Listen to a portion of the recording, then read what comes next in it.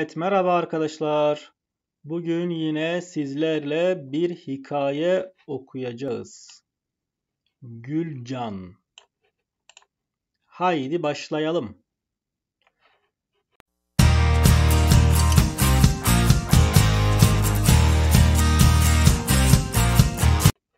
Benim adım Gülcan. Ben Türkiye'den geliyorum. Yolculuğum oldukça uzun sürdü. Uçakla 6 saatte Bişkek'e geldik. Havaalanından yurda kadar 2 katlı bir otobüsle geldik.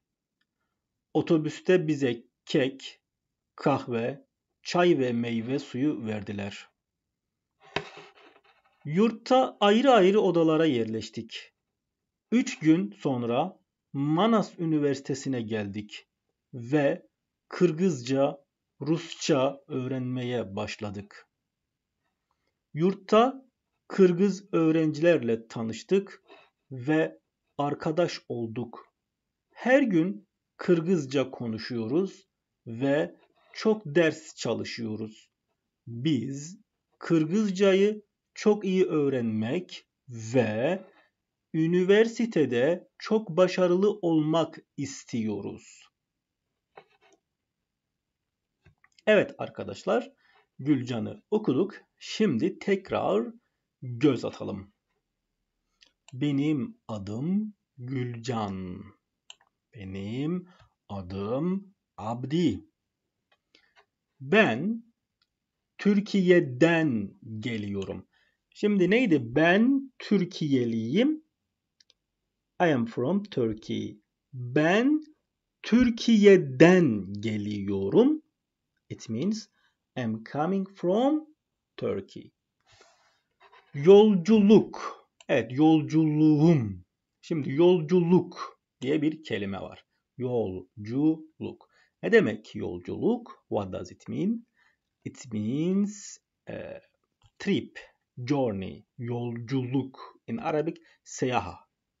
Also, in Turkish, we say seyahat, seyahat. Like in Arabic, seyaha, it's seyahat.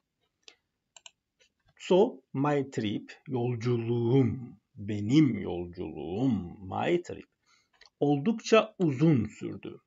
Uzun sürmesi, uzun sürmüş. Yani it takes time, long time.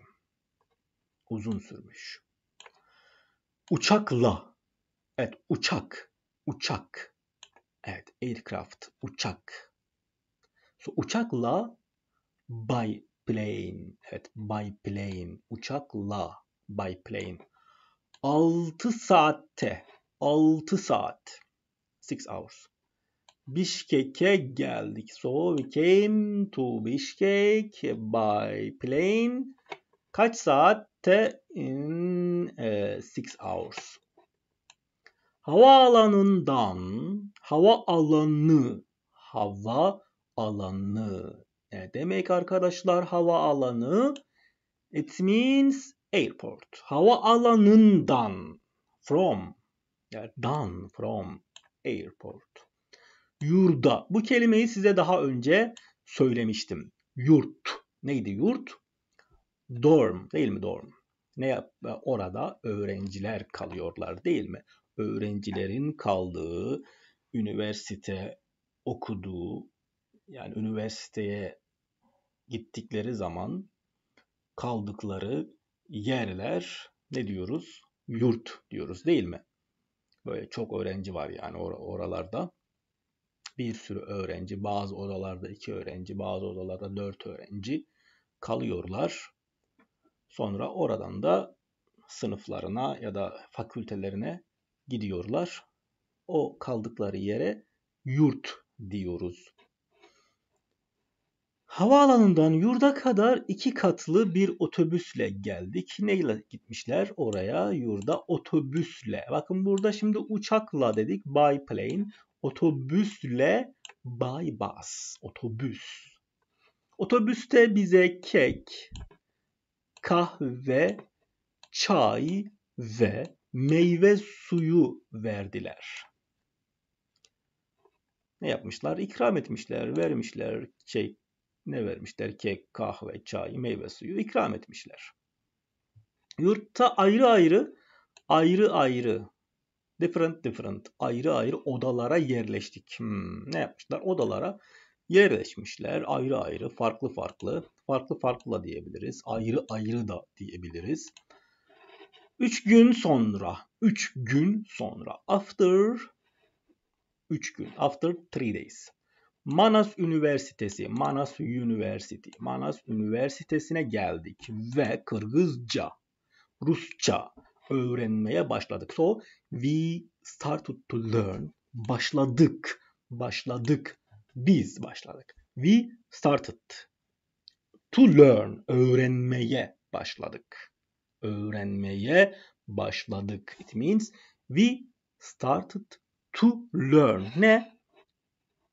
Rusça ve Kırgızca. Yurtta Kırgız öğrencilerle tanıştık. We met Kırgız öğrenciler.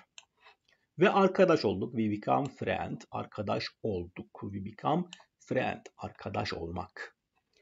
Her gün, every day. Kırgızca konuşuyor. We are speaking Kırgızca. Kırgızca konuşuyoruz. We are speaking. Ve çok ders çalışıyoruz. Ders çalışmak neydi? Study. Ders çalışmak, study. So, we are studying. Çok, too much. We. Kırgızcayı çok iyi öğrenmek ve üniversitede çok başarılı olmak istiyoruz. We want to learn Kırgızca çok iyi öğrenmek. Very well. Ve başarılı olmak istiyoruz. We want to be successful in university. Üniversitede başarılı olmak istiyoruz. Evet arkadaşlar, Gülcan böyle. Diğer derste görüşmek üzere. Kendinize iyi bakın. Güle güle. Sorunuz varsa sorabilirsiniz.